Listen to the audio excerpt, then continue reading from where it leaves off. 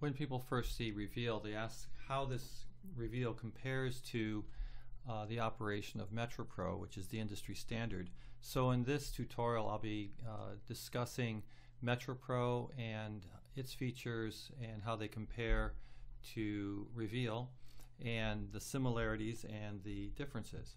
So let's first look at MetroPro and get a sense of how it's structured, and then look at Reveal. First, a little history on MetroPro. MetroPro was created in the late 1980s and has evolved since then. It's a window-based software that was really quite unique and advanced for the time frame when DOS was the primary software of the day. And it gives you this ability to have a graphical user interface, which is shown here with icons. This is very unique for 1989. But it has the negative feature as, let's say, open this window, and now it's hiding this icon. We open this one, now I can't see the other window. So even though it gave you great flexibility, it also has the problem of having windows upon windows, and so you can have it's structured in a way that can hide things. So over time, and especially in the mid and late 90s, more of a web browser approach was brought about, and this is the way Reveal is set up. Web browsers have tabs which are shown just like these, which allow you to have many more software windows open, or screens as we call them. So here we have the main window, the phase, the Zerna keys, and I'll go into detail on these. But you can see there's different available windows, and when you open something, it doesn't fall on top of another object. So you always know you're not hiding anything. So I say that's a initial difference that you might want to look at. The next is that the control of the systems are somewhat similar. In the upper left-hand corner, you have these buttons: measure, analyze, mask data, save, load, calibrate, and reset. These buttons are icons, just like pictorial icons, but these just have words in them. And as I will note, the measure button here is the main control. It's in the upper left. And in Reveal, you will see that the control button is also here in the upper left, along with measuring average and the ability to configure them. So everything is tightly coupled together as icons, and everything has a tooltip to let you know what is happening at each one. The next button is the Analyze button, and this is present because in the late 80s and early 90s, computers were rather slow, and it took 10 seconds to calculate a 256 by 256 data set. And with that in mind, you make a small change in the software for analysis, and if it was always automatically analyzing, it would take tens of seconds for every small change. So this allows you to make many changes and then say analyze. So that's an artifact of old computers. Next is masking data, which I'll get to later. And then there's saving and loading data, which bring up the Windows interface. And very similarly, in Reveal, you have the ability to save here in an Apre measurement file, or load data.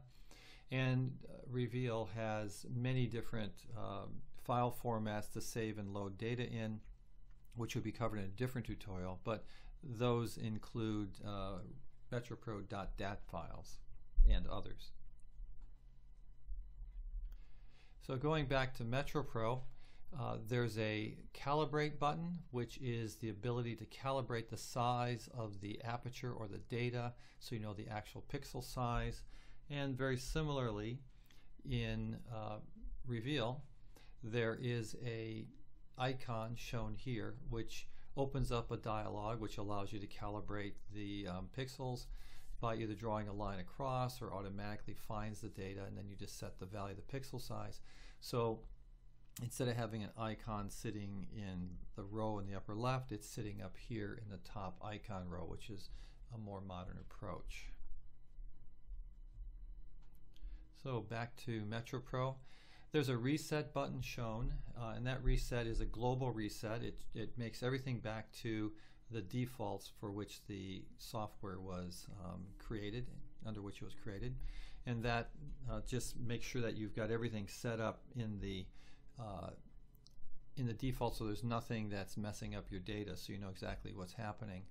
And in the reveal, we have a ability in the file drop down to restore analysis defaults. That's a global change, so everything will globally go back to its to where it was set up at the natural setup point.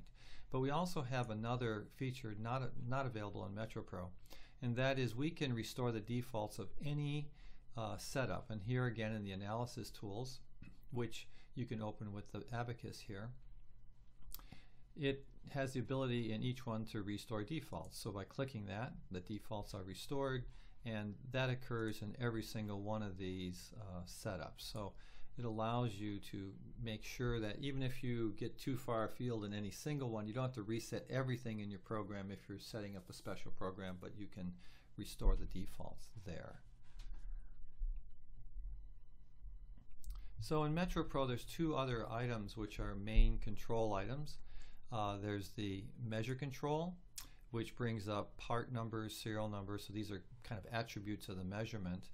And then the different types of measurement parameters, like what they call interferometer scale factor and other items, wavelength in and out, so the kind of parameters of the acquisition, and items like minimum modulation and control of the camera. So there's many measurement controls and some attributes.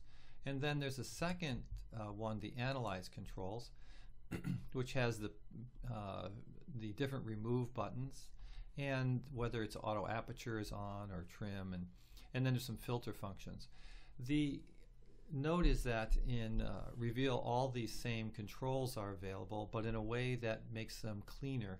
If you look at measurement control here, and which is now hiding the analysis controls, if I asked you, is the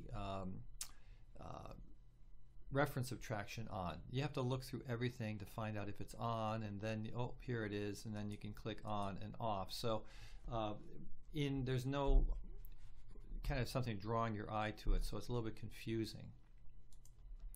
And of course, it hid this window as you were looking at that. So if we go over to Reveal, we have here the different functions, which are all, again, which are in those two windows that you saw in MetroPro. So let's just go, for instance, the auto frame masking, which is part of the minimum modulation function in MetroPro. So I'm going to go back to MetroPro and open that up. And here we have mid-mod percent. So in MetroPro, it's a percentage, and the normal way of setting this up is to somewhere between 7 and 15 would be the number, and you continue to change until you see your data clean up. So it's kind of a iterative process to make that happen. Well, in Reveal, there is a tool, diagnostic tool, to help you set this. So if we click on the diagnostic window, the screen here, you'll see there's an intensity map and a modulation map. And by looking at these, and these correlate to the modulation threshold and the intensity threshold. So looking at modulation, we can actually query this and see that there's a 1 count of modulation, and it goes up to 98 here in this data set.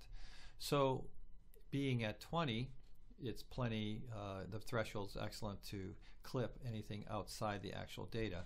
And then intensity here is 103 counts on the A to D and about 10 counts here. So again, the intensity is set well above the black and yet below the white. So we end up with a nice phase map. So as you change these items relative to the measured numbers off these two plots, you can actually see what happens here. So a more deterministic method to set those versus guessing it through. So next, let's look at the masking of data.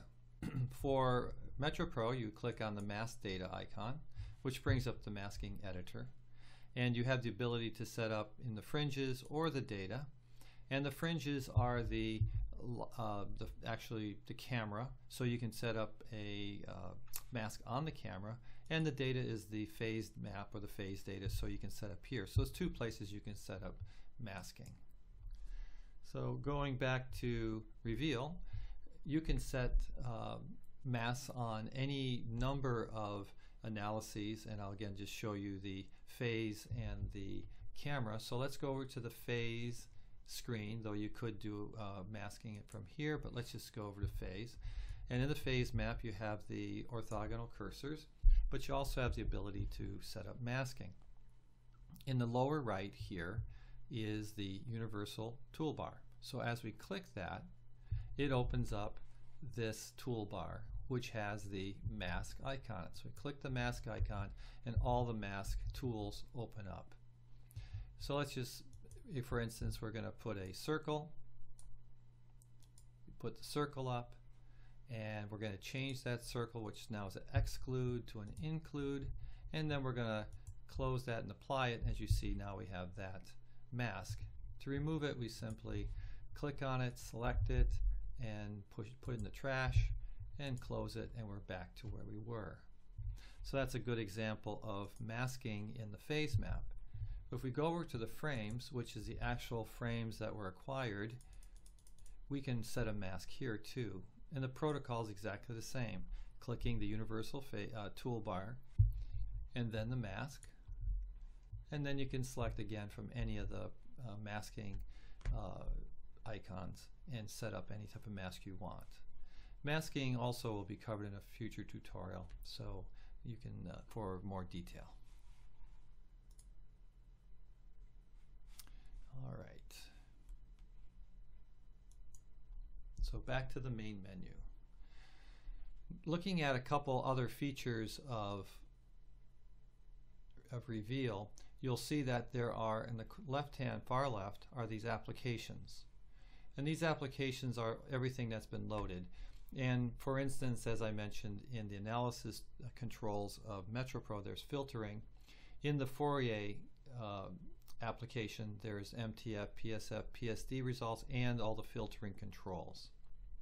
Then there's the ability to do wedge, PHOM, prism, radius of curvature, which can be attached to a laser or encoded scale, and corner cube. So your applications are found here, which is somewhat different than MetroPro, where if you have MetroPro, to access any of those, you have to actually close the data, and then here are your icons sitting on the desktop. So you have, instead of being immediately available, you have to close it to find the others.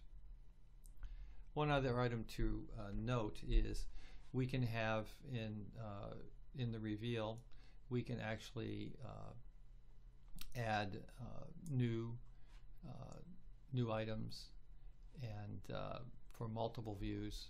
So we can add a second measurement, third measurement, fourth measurement. So you can actually look at the measurement you had and then the next measurement, and it gives you ability to put many of these up. And this is another good reason for 64 bits. So it's basically almost memory is unlimited, so this is all possible to do. So that's a quick overview of Reveal and MetroPro to give you some examples of how they're very similar and in other ways the more powerful approach of modern software.